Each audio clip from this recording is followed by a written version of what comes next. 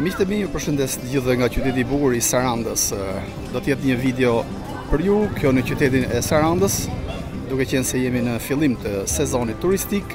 Saranda shkëlqen me turist, është mbushur me turist nga shumë vende të botës, të cilët vinë këtu në Sarandë dhe shijojnë gjërat e bukura që gjejnë këtu në këtë qytet, i cili është një nga qytetet më të bukura për sa i përket pjesës së turizmit në Shqipëri. Atëherë do të jemi disa minuta bashkë për t'ju sjellë pamjet këtu nga Saranda. Gjatë ditës sotme kam vënë re një numër shumë të madh të turistëve, megjithëse është ditë e hënë, përsëri turistët nuk mungojnë këtu në Sarandë, janë të shumtë pra. Siç mund të duket fare e qartë, shëtitore në infrashëri këtu në Sarandë është e mbushur plot me turistë. Në disa media shoh lajme, në disa portale shoh foto ku shfaqen plazhet shqiptare, të cilat janë të boshatisura. Atëherë un kam një pyetje që e bëj vetes në këtë rast. Këto turistë ku janë? Ku shkojnë? Ku pushojnë? Kështu që mendoj se ndoshta disa prej plazheve edhe mund të jenë për arsye të çmimeve, ku turisti e ka kuptuar që nuk mund të abuzohet me çmimet dhe kanë zgjedhur zona të tjera ku bëjmë plazh. Në këtë rast unë e shoh Sarandën plot. Ja shoh plot me qytetar dhe kjo shihet fare qartë edhe nga numri i tyre që janë po shëtisin sonte këtu në Shetitore. Sepse nuk janë të gjithë këto turistë, pra janë shumë më shumë, por ky është një numër që tregon që ka turist, ka lëvizje, ka fluks turistësh këtu në këtë qytet, i cili është në skajin më jugor të Shqipërisë.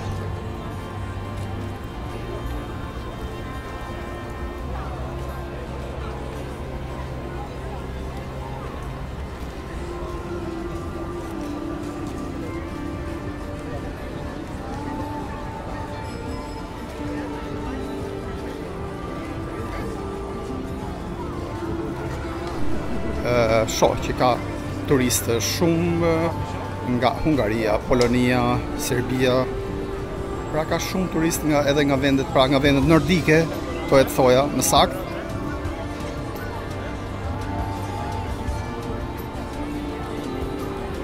Kështu që është një shenjë e mirë që shumë turistë vinë dhe vizitojnë plazhet shqiptare. Në këtë rast e kemi fjalën për Sarandën, por këtë gjë e kam vënë re edhe në qytetet e tjera siç është Vlora, por pse jo edhe plazhet e tjera siç janë të plazhet e Durrësit, Kavajës, gjithashtu Velipoja ka një fluks turistësh si vjet, po ashtu edhe Shëngjini. Kështu që mendoj se është një vit fit improvers për bizneset që kanë akomodimin, për hotelet, për bizneset që kanë shezllongët në plazhet shqiptare, megjithëse vjen edhe një farë pakënaqësie nga turistët, sidomos turistët shqiptar, të cilët i duket shumë e shtrenjtë pjesa e çmimit ose i duket edhe jo shumë korrekte që pothuajse të gjitha plazhet janë zaptuar nga privatët, duke lënë turistët që nuk kanë shumë mundësi që të vinë aty me një çadër dhe ta vendosin çadrën e tyre me pa çmim pra. Sepse një shezllong, për shembull, një çadër në Ksamil shkon rreth 20 euro. Ndërsa në disa plazhe të tjera që janë afër Sarandës, siç është Gjipeja ose pjesa e Dhërmiut pra, ka çmimet ku variojnë nga 10, 15, por edhe 7 euro. Kështu që lëvizin pra çmimet, janë çmime të ndryshme për zonat të ndryshme. Atëherë vazhdojmë bashkë në transmetim. Kemi bërë 2 video të drejtpërdrejta këtu nga qyteti i bukur i Sarandës, ndërkohë që aktualisht po ju bëj një video me regjistrim për arsye të cilësisë, sepse video me regjistrim është më e pastër, pra ka më shumë cilësi dhe kualiteti në video është më i lartë, plus edhe pjesa e kolorit e ngjyrave është më e bukur, që evidenton çdo detaj që ju shihni në pamjet që po ju sjell me këtë video të regjistruar. Shumë komente ka patur në videot e drejtpërdrejta që unë kam bërë her pas here këtu në transmetim, ku ka patur komente të ndryshme për punën e çmimeve. Pra, disa komentues kanë sjellur shqetësim pra për çmimet që janë shumë të shtrenjta, ndërsa disa të tjerë kanë filluar më pas duke replikuar që edhe në vende europiane pra këto çmime janë po ashtu të shtrenjta. Por duke patur parasysh rrogat që janë këtu në Shqipëri, është një formë disbalance pra, sepse një gjerman pra ka një rrogë tazem po supozoj 2000 euro në muaj, ndërsa një shqiptar ka një rrogë rreth 300 euro po them unë në muaj, dhe shqiptari e ka të pamundur që të kryej pushimet në zonat ku një turist gjerman vjen dhe paguan shumë lehtësisht shezlonin, çadrën, pijet, ushqimet dhe gjithçka tjetër, edhe hotelin sigurisht. Kështu që kjo është një problematikë që mirë do të ishte nëse do të kishte rritje rrogash. Pra, nëse do të kemi rritje rrogash, kjo do të sillte edhe balancë mes turistëve të huaj që vinë këtu në Shqipëri dhe pushuesve shqiptarë pra. Është një nga shëtitoret më të bukura kjo këtu në Sarandë pra, shëtitoria në infrashëri. Është një shëtitore model. Ju mund të shihni pamjet vetë, ku ka një numër shumë të lartë të turistëve, të vizitorëve, se si jo të gjithë janë turistë, por besoj se 60 ose 70% e personave që shohim në shëtitore janë të huaj pra. Por ka dhe shumë pushues nga Shqipëria, ka dhe pushues nga shqiptarët e Kosovës, shqiptarët e Maqedonisë së Veriut, gjithashtu edhe shqiptarët e Malezisë që janë më të paktë në fakt. Janë më të paktë këto pushues, duke qenë se kanë afër zonat e tyre, siç është zonat që janë shumë të vizitueshme nga ata në Malin e Zi, mbasi ato vinë më pak këtu në vendin tonë pra për pushime. Një arsye tjetër mendoj që i frenon pra pushuesit shqiptar për të ardhur edhe kaq larg në Sarandë është edhe pjesa e karburantit, sepse është një distancë kushtueshme për të ardhur deri këtu. Dhe kjo sjell edhe pjesën e frenimit të tyre duke shkuar me pas në zona më të afërta. Por dhe kjo është pozitive në fakt, sepse jo të gjithë vinë këtu në Sarandë, por këto pushues, pra ky grup pushuesish shkon dhe i bën pushimet afër, siç është Durrësi, po themi këtu Velipoja, Shëngjini dhe shumë zona të tjera, pra ka shumë Shqipëria. Në këtë rast dua të theksoj edhe plazhin e Spilles, pse jo, por edhe plazhet që gjenden në zonën e Kavajës, që janë shumë të frekuentuara nga pushuesit shqiptar, për arsye edhe të çmimit, të çmimeve që janë më të ulta se këtu në Sarandë. Kjo dihet tashmë, që në Sarandë janë çmimet më të shtrenjta. Mendoj se edhe nëse kërkon mund të gjesh edhe çmime të arsyeshme edhe këtu në Sarandë, pse jo?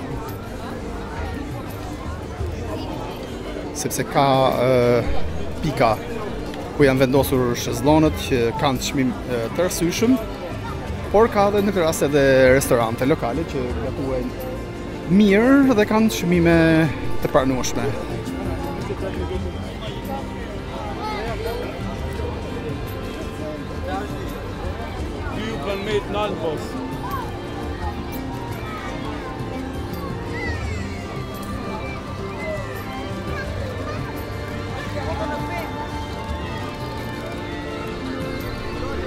Kjo është një zonë që ka shumë lëvizje të qytetarëve këtu. Është një zonë që preferohet për shëtitje, pra duke filluar nga pjesa ku fillon shëtitoria në infrashëri dhe duke vazhduar edhe deri afër portit pra. Kemi edhe muzikantë të cilët performojnë me violina, është gjë e mirë në fakt. thjesht duhet jetë volumi pak më i ulët, sepse kanë volum shumë të lartë. Pra volumi duhet jetë pak më i ulët. Sepse këto muzikantë janë në shumë shtete të zhvilluara të botës, prefermojnë aty. Dhe sigurisht marrin edhe dhurata ose marrin bonuse nga qytetarët, të cilët e vlerësojnë një punë të tillë të kryer nga ata.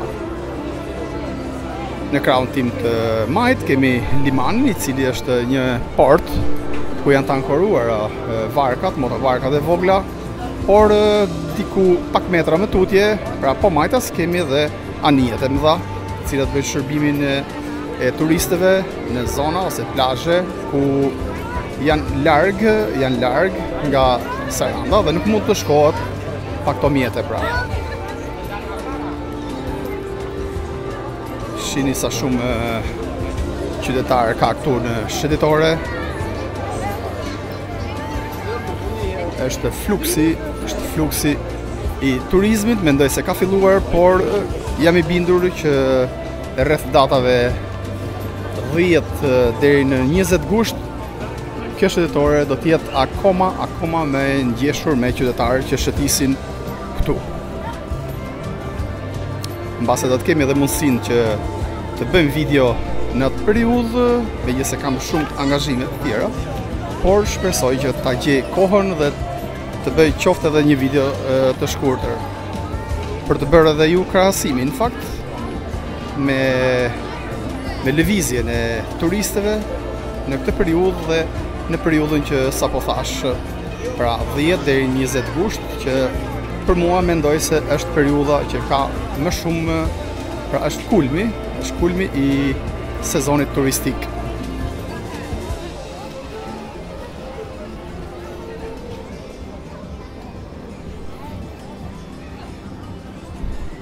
Mirë, pra atëherë do të shkojmë bashkë deri në fund të kësaj Shetitore, duke ju përcjell pamjet këtu nga Saranda e bukur, me kualitetin 4K HDR, pra në formatin 4K HDR, në kualitetin maksimal pra, të mundshëm,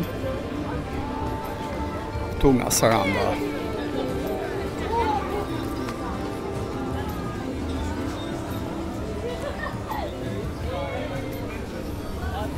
Siç mund të shihni pamjet, pothuajse restorantet ose edhe lokalet janë pothuajse të mbushura të gjitha me qytetarë që tashme frekuentojnë këto lokale për mbrëmjen, për të konsumuar mbrëmjen.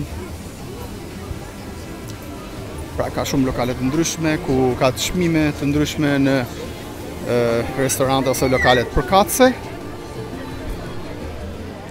Se ti dëshiron diçka të shtrenjtë, mund ta gjesh në lokalet e tjera, ndërsa në lokalet sapo kaluam djathtas ka çmime të arsyeshme.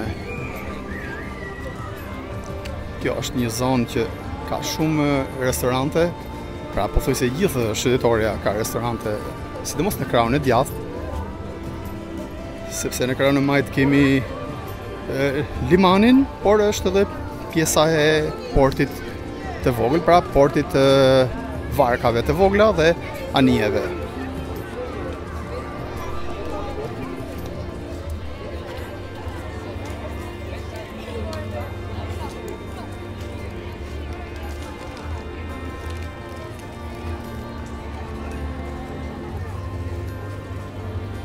Diku në këtë pozicion që po shohim tani, ku duken dhe dritat, është porti. Pra është porti i qytetarëve, pra i udhëtarëve dhe i mallrave. Ndërsa në pjesën ballore ku duket ai rrethi që rrotullohet, është një kënd lojrash për fëmijë. Dhe jo vetëm, sepse edhe të rinj argëtohen aty.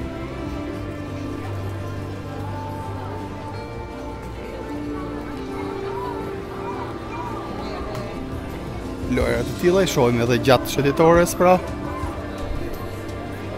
Por më së shumti janë lokale që gatuajnë shpejt dhe mirë.